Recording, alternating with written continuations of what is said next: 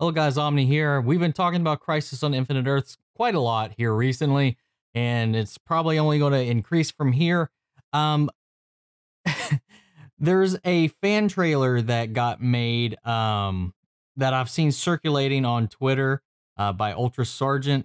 And, you know, this is something I've been seeing a lot of people praising, talking about. Even Mark Guggenheim himself had retweeted their video. So I wanted to check this out and see how it is and give you guys my thoughts on that. You know, you all know how excited I am for this event. You know how much of a huge DC fan I am. And, you know, I'm ready to see some magic. So let's see what they got for us here. This is a 5-minute long fan-made theatrical trailer for Crisis on Infinite Earths. Here we go. And I did talk to them on Twitter and get permission to do this. So here we go. Let's go dive into it.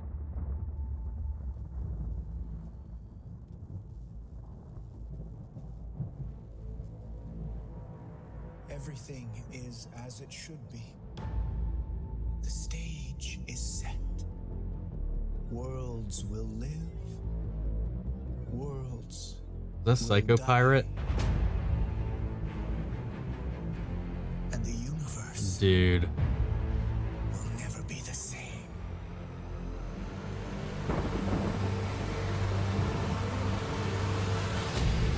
A crisis is coming. Yes. The monitored things we're facing. The collision of realities. I've traveled from my Earth to warn you. A crisis is imminent. Someone is coming. Someone far, far more powerful than myself.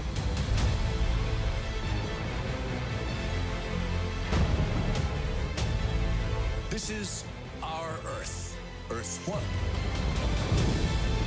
1. And these other Earths, 2, 3, 4, 5, to infinity. God, I'm getting chills.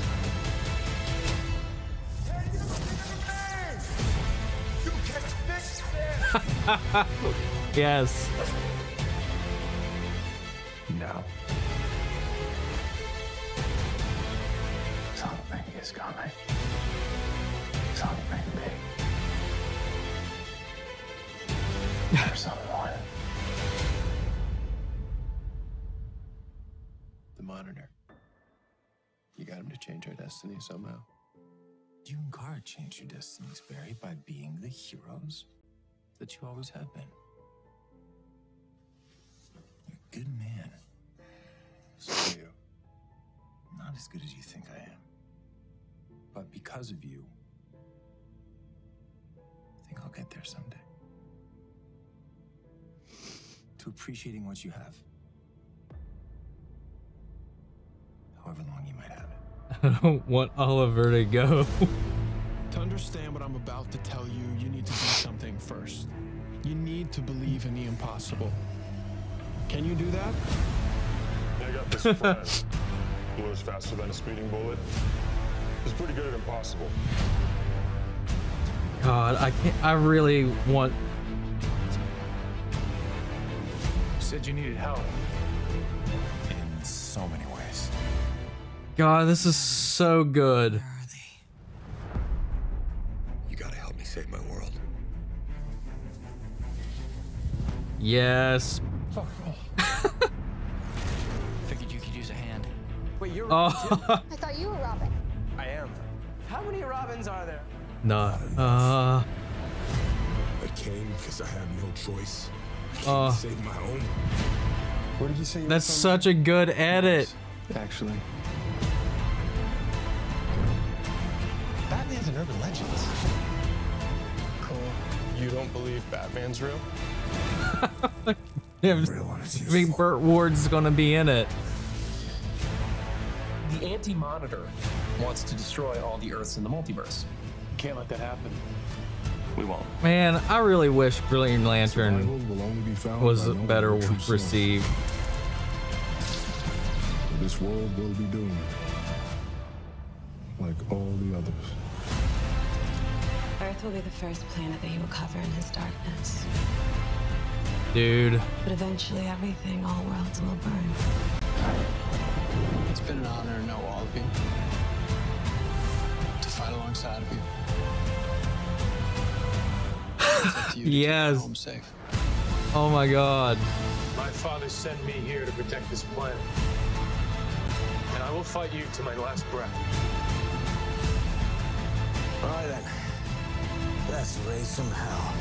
Our powers amplify who we are. And the way you've been using yours. Get Keanu in there as his Constantine. You're best off giving up now. Yes. You can do can alter what's about to happen. How would you propose I keep the balance?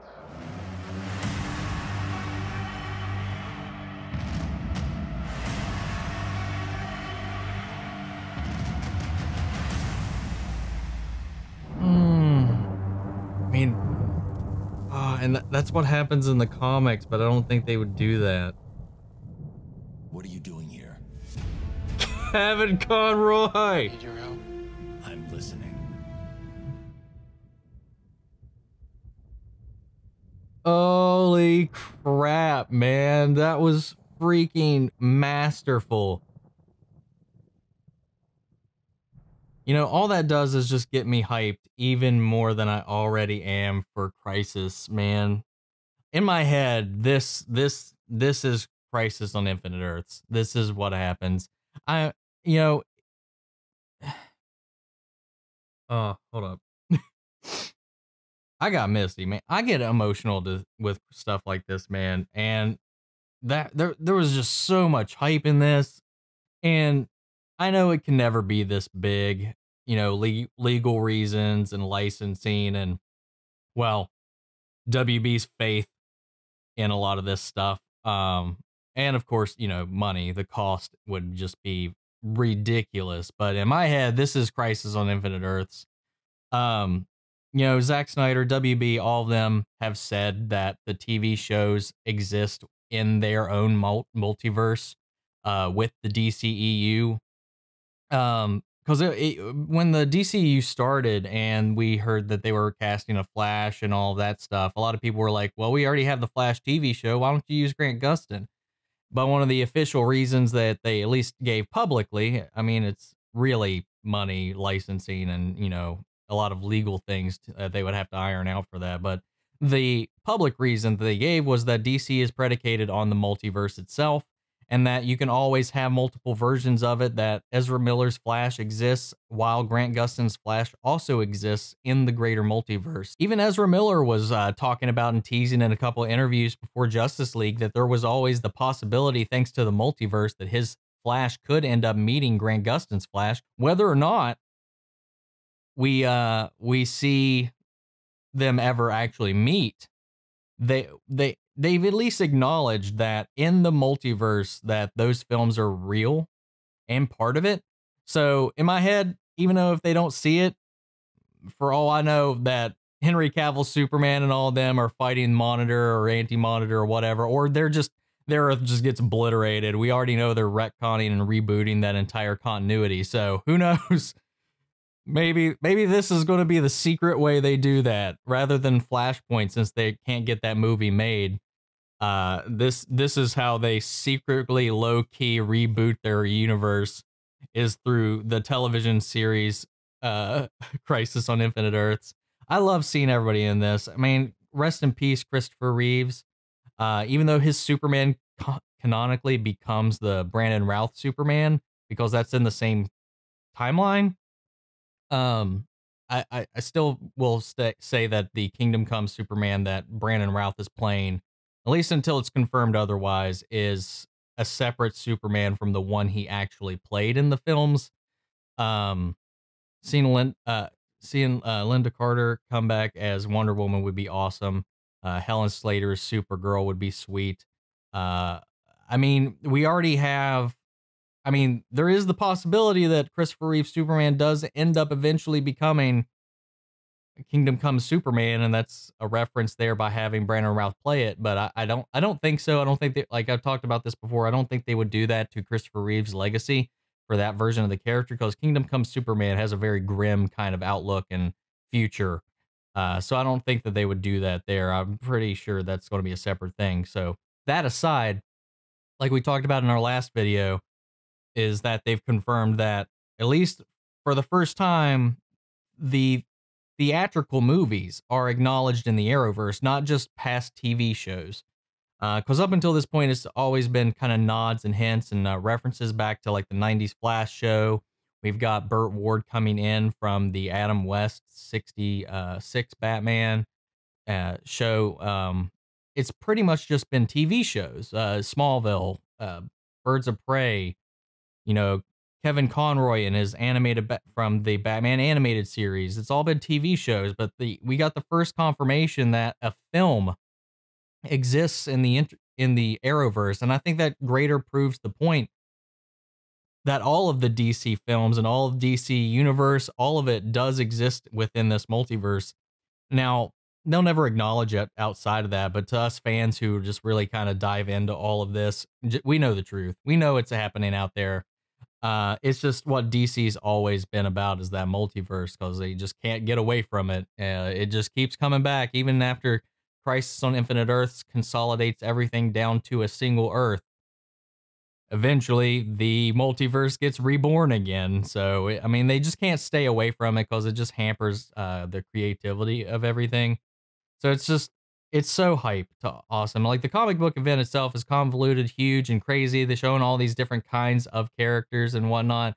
And that's why I love this trailer, because it pulled from every source, every live action source that it could find, and just blended it all together so well that even if we don't see nearly half of these things in the actual crossover event, there's going to be a lot of these things in here that I'm going to be telling myself are happening behind the scenes, behind the camera, you know, somewhere else in a part of the multiverse we're not seeing. That this stuff is happening.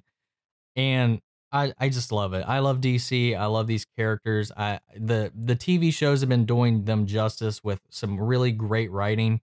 Pacing's questionable as far as the length of the seasons does kind of hurt some of the stories, but the story arcs themselves, the characters, the growth, the attachment, just the way these characters are written and brought to life without being ashamed of their comic book roots is just one of the reasons I really love just the CW Arrowverse, and, you know, pretty much all of these live action shows and the films. I do, like, don't get me wrong, I love the DCEU. I feel like they've definitely had some missteps, but there's not any of the movies that I just straight hate or anything like that. I think there's a lot of them that are good. I think there's some that are underrated, and I do admit there's some that just definitely could have been better.